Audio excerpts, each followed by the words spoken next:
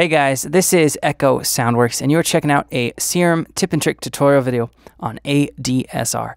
In this specific video, we are going to be talking about how you can make Serum sound more vintage, more analog, and we're going to be trying to create more of a Minimoog style saw sound in Serum as an example. So first thing, I just want to get this out of the way. If you guys want to skip ahead to actually the Serum tips and tricks, I will. I'm going to give you a little bit of background for those of you who like to be more thorough. Serum is a wavetable synth, and a synth like the Minimoog or the Roland Juno-60 or the Odyssey ARP, those weren't wavetable synths. Those were voltage-controlled oscillator-style synths, or they were waveform-style synths. So Serum was never meant to be an emulation of those synths. It can definitely create sounds that harken back to like a Minimoog or a Juno, but it was meant to be its own synth, kind of like Silent.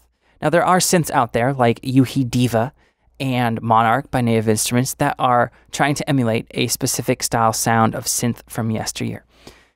So to get a synth like Serum or Massive or Silent to sound more like a vintage synth, you kind of have to know where that synth was meant to go in terms of how it was meant to be set up. Like, is it a wavetable? Is it a virtual analog? That sort of thing. And you need to be able to understand, have a little bit of an understanding of the synth that you're trying to compare it to.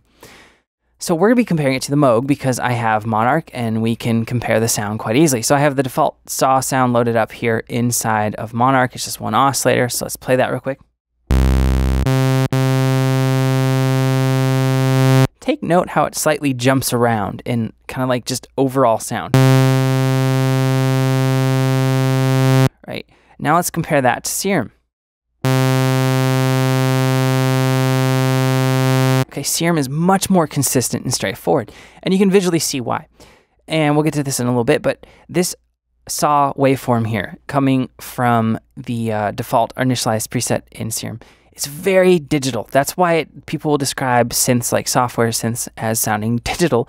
Not only are they occurring in the digital realm, but the ones and zeros allow for perfect shaped curves, right? This is completely straight lines, both up, down, and back up on the ramps. So if you look at like a old school waveform, which we will in a minute, there are going to be slight curvatures to it. And that's because, like with a Minimoog, for instance, the oscillators were called VCOs, or voltage controlled oscillators.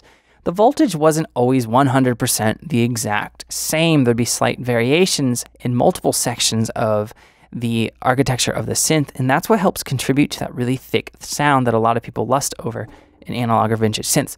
So the first tip and trick when you're trying to get that style of sound in something as flexible as Serum, start with as good a starting point as you can. Use a waveform or a wavetable that is emulated after the synth you're going after. Don't use a really digital sounding wavetable. It's just going to be harder for you. So we're going to look at that now. There are some analog waveforms that come with Serum, and those are pretty cool. But like we have a pulse width modulation by Juno. We have some other ones here.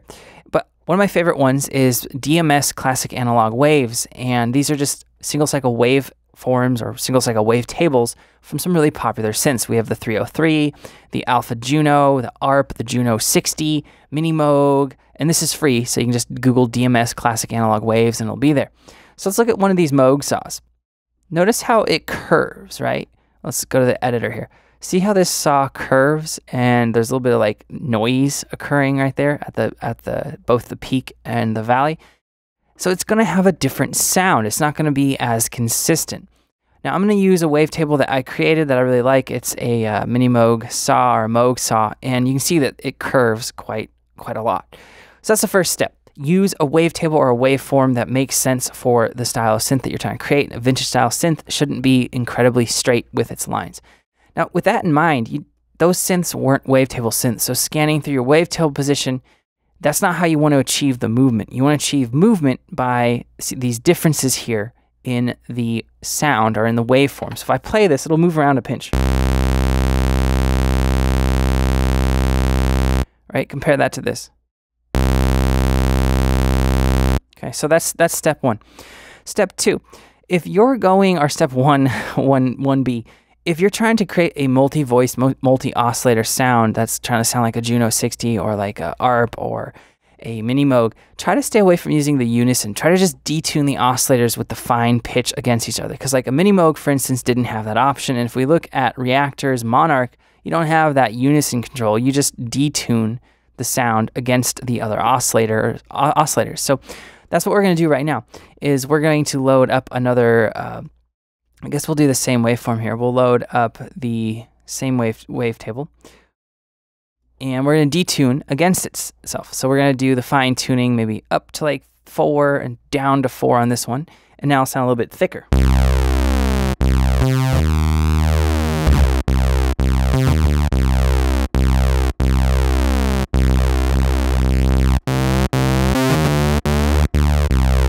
Okay, now you can change the phase,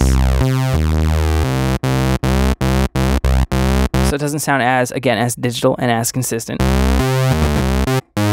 Let's change this to mono. So this is going to be a big difference. Let's copy this preset real quick. And then we'll compare it to the initialized saw.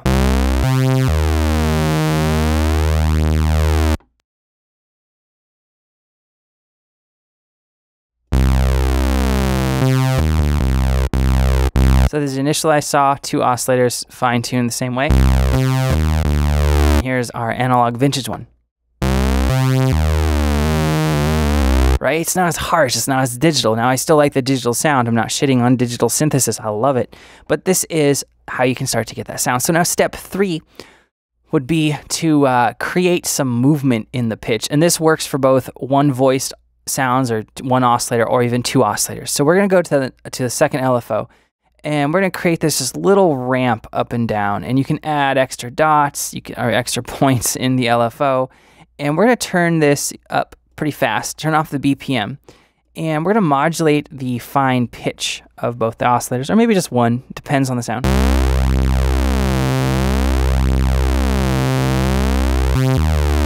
Just going to modulate just a little bit. If we do too much, it starts to border on vibrato, which is cool if you want to create a vibrato, but we're just trying to create some real subtle differences in the pitch to help thicken the sound and make it sound more like a voltage controlled oscillator.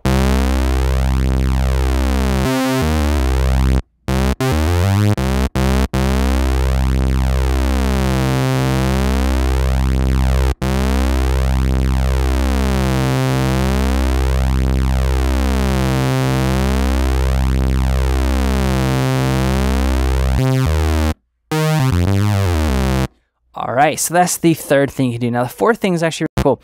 We're going to dive into the modulation matrix, and we're going to use a modulation source that you can't get using just the drag and drop style modulation, and that is right here, the note random. So we're going to choose note random, and what this will do is note on random is it will randomize upwards or downwards depending on which, either if you choose random 1 or random 2 and you invert the way that it's going to move in the type right here, it's going to just change. It's going to randomize it. So we're going to go to the volume of oscillator A, and we're going to have it go up and down. So make sure it has arrows left and right, and we're just going to make it go like 5. Then we're going to go note on random again. We're going to go to oscillator B's volume, and same thing, just maybe like to 3 or 4.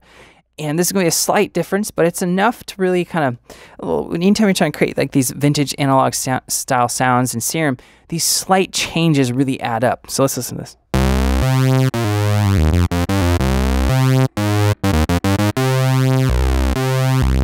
Let me exaggerate that effect so you can really hear it.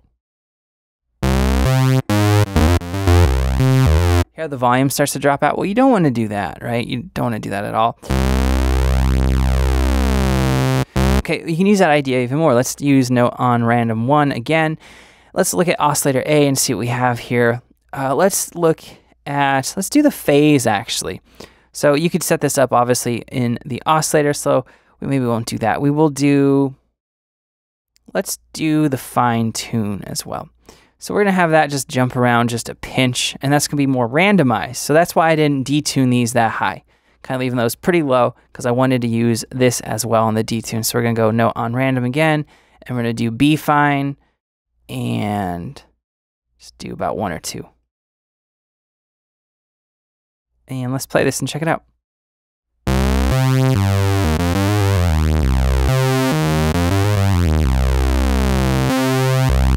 Okay, and then also another thing I like to do, getting into the filters, try to stay away from like the flanges and that sort of stuff, the the low pass, high pass, that sort of stuff will get you closer. So we're going to go to a low pass 12 here. Going to turn the cutoff up all the way, make sure oscillator A and B is routed into it. What I like to do is go to the matrix, and I like to do on note random, and I like to run that into the filter, and I like to run it into the drive. Just a little bit.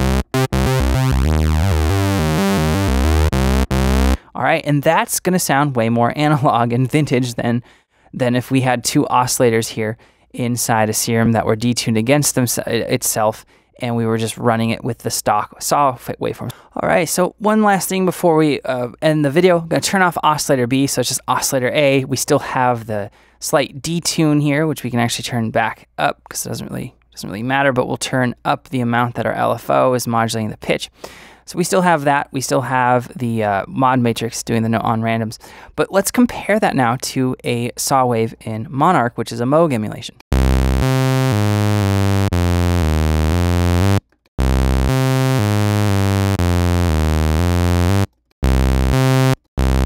Right? It's pretty darn close. So if you guys have any questions or comments, let me know below and I'll get back to you as soon as I can. Like I said at the beginning of the video, I'm Echo Soundworks. Thank you so much for watching. I'll see you next time.